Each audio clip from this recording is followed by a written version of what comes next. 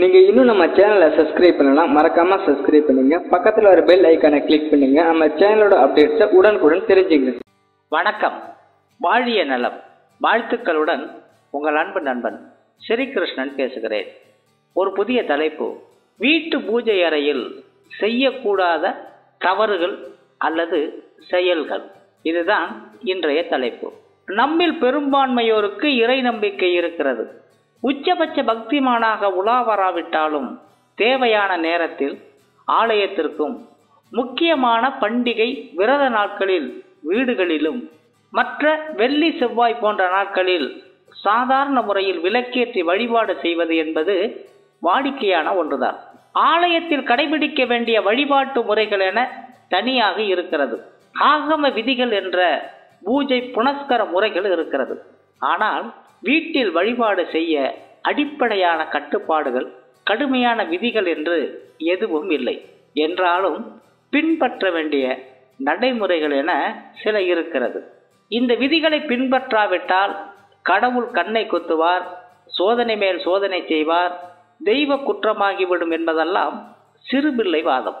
காரணம், ஆதிசங்கரரை ஆதரிக்கும் கடவுள் கண்ணப்ப நாயனாரையும் அரவணைத்துக் கொள்கிறார்.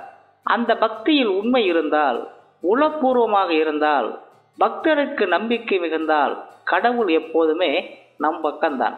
இருந்தாலும் வழிபாடுகள் என்பதே கடவுளின் கவனத்தை நம் பக்கம் திருப்புவது. அதை முறையாக சரியாக செய்தால் உடனடி பலன்கள் பெற முடியும். இப்போ உடல் நலம் சரியில்லை, மருத்துவரிடம் செல்கிறோம். வைத்திய முறையில் சில மருந்துகள் டானிக் வடிவில் இருக்கிறது, சில மாத்திரை வடிவிலும், சில மருந்துகள் ஊசி மூலம் உடலிலும் செலுத்தப்படுகிறது. எல்லாமே உடலுக்குள் சென்று நோயை கட்டுப்படுத்தும் வேலையை தான் செய்கிறது. என்றாலும் அதை பயன்படுத்த வேண்டிய முறைகள் மாறுகிறது. ஊசி மருந்தை டானிக்கு போல் சாப்பிட முடியாது, டானிக்கை ஊசி மருந்தாக ஏற்ற முடியாது. அது போன்றதுதான் பக்தி மார்க்கத்தில் பூஜை முறைகள். சரி, விஷயத்திற்கு வருவோம். முதலில் விளக்கேற்றும் முறையில் இருந்தே துவங்குவோம். பொதுவாக விளக்கேற்றும் பொழுது விளக்கிற்கு பூ சுற்ற வேண்டும். பூ சரமாக இல்லையே, என்ன செய்வது என்று கேட்டால் ஒன்றும் பிரச்சனை இல்லை. விளக்கின் பாதத்தில் உதிரி பூக்கள் சமர்ப்பித்தால் கூட போதும். அதற்காக கடைக்கு போய் தான் வாங்கி வர வேண்டும் என்கிற அவசியமில்லை. ஒரு செம்பருத்தி பூ இருந்தால் கூட போதும். அடுத்து, விளக்கு என்பது மங்கள சின்னம். மங்களம் என்பது பூ, குங்கும அலங்காரம் என்பதால் விளக்கிற்கு பொட்டு வைக்க வேண்டும். பூ இல்லாமல், பொட்டு இல்லாமல் மொட்டையாக விளக்கேற்றக்கூடாது. அடுத்து, அதிகமாக காற்றடிக்கும் நேரத்தில் விளக்கேற்றினால் அணைந்து விடுமோ என்று விளக்கை ஏற்றாமல் நிறை விளக்காக வைக்கும் பழக்கம் பரவலாக உண்டு. அதில் தவறில்லை. வெட்ட வெளியில், முற்றத்தில் பூஜை செய்வதாக இருந்தால் அவ்வாறு செய்யலாம். வீட்டிற்குள் பூஜை செய்யும் நேரத்தில் முழு மங்களகரமாக ஒற்றை முகம், 3 முகம் அல்லது அனைத்து முகங்களிலும் திரி போட்டு விளக்கேற்றி விட வேண்டும். எனது நண்பர் ஒருவர் அடிக்கடி அப்பனே சிவசண்முக நாராயண கணேசா என்பார். என்னங்க அத்தனை சாமியும் ஒரே நேரத்தில் கூப்பிடுறீங்க என்று கூட நான் யதார்த்தமாக கேட்பதுண்டு. ஒரு நாள் அவரிடம் கேட்டேன், உங்கள் வீட்டு பூஜை அறையில் என்னென்ன சாமி படங்கள் வைத்திருக்கீங்க அப்படின்னு கேட்டேன். அவர் சொன்னார், விநாயகர், லட்சுமி, சரஸ்வதி என மூவரும் உள்ள ஒரு படம், முருகன், வள்ளி தெய்வானை படம், மதுரை மீனாட்சி படம் வைத்திருக்கேன் என்றார். வீட்டில் பூஜை செய்யும் போது இதே வார்த்தையை சொல்லுவீங்களா? இது நான். எந்த வார்த்தைய? இது அவர்.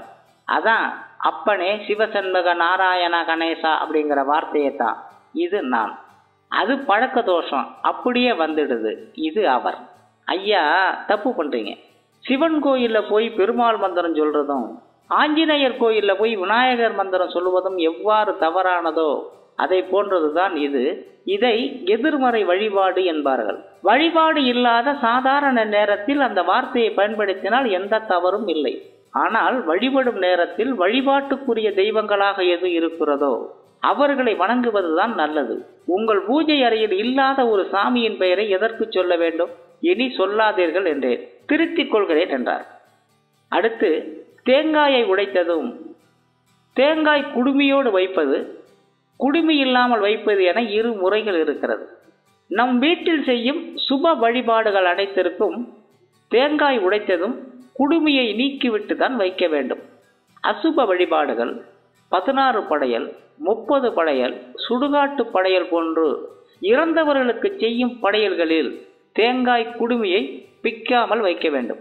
30 கடந்த பிறகு திதி வழிபாடு மற்ற அமாவாசை வழிபாடுகளில் தேங்காய் உடைத்தால் குடுமியை நீக்கிவிட வேண்டும். அடுத்து தேங்காய் உடைக்கும் பொழுது நரம்புகள் பார்த்து உடைத்தால் தேங்காய் சிதறாமல் உடையும். அடுத்து தேங்காய் உடைத்து தேங்காய் மூடியில் நீர் வைப்பதாக இருந்தால் கண் மூடி தவிர்த்த மற்ற மூடியில் வைக்க வேண்டும். தேங்காய் உடைத்ததும் 2 வெத்தலை 1 பாக்கு எடுத்து கண் உள்ள தேங்காய் மூடியில் வைக்க வேண்டும். அடுத்து சூடம் ஏற்றி காட்டும்போது கடிகார முள் வலமிருந்து இடமாக எப்படி சுற்றுகிறதோ அதை போல்தான் தீபாராதனை தட்டை காட்ட வேண்டும். இது சுப நிகழ்ச்சி. ஆனால் அசுப நிகழ்ச்சிகளில் மட்டும் இடமிருந்து வலமாக எதிர் திசையில் தீபாராதனை செய்ய வேண்டும். அடுத்து வாழை இலை போட்டு சுவாமிக்கு பிரசாதங்கள் பரிமாறும் பொழுது பூஜை அறையின் அமைப்பை பொறுத்து வடக்கு தெற்காக இருந்தால் வாழை இலையின் முனைப்பக்கத்தை வடக்கு நோக்கியும், கிழக்கு மேற்காக இருந்தால் கிழக்கு நோக்கியும் வைக்க வேண்டும். பூஜைக்கு பயன்படுத்தும் இலைகள் தலை வாழை இலையாக இருப்பதுதான் நல்லது. கையேடுகள் பயன்படுத்தக்கூடாது. அடுத்து சாம்பிராணி புகை காட்டி நீர் விழாவிய பின் விளக்கிற்கு சாதம் ஊட்டிய பிறகே தீபாராதனை செய்ய வேண்டும். பூஜையை முடித்து படையலிட்ட இலையை எடுத்து உண்பதாக இருந்தால் பிரச்சனை இல்லை. அதை வேறு ஒருவர் சாப்பிட போகிறார், மற்றவர்கள் உணவருந்த போகிறார்கள் என்றால் பூஜித்த இலையை ஒரு 2 அங்குலம் சற்று தள்ளி வைத்துவிட்டு சாப்பிட வேண்டும் என்று சொல்லி மீண்டும் ஒரு இனிய தலைப்பில் உங்களை நான் சந்திக்கிறேன். அதுவரை உங்களிடமிருந்து வணக்கம் கூறி விடைபெறுவது உங்கள் அன்பு நண்பன் ஸ்ரீகிருஷ்ணன்.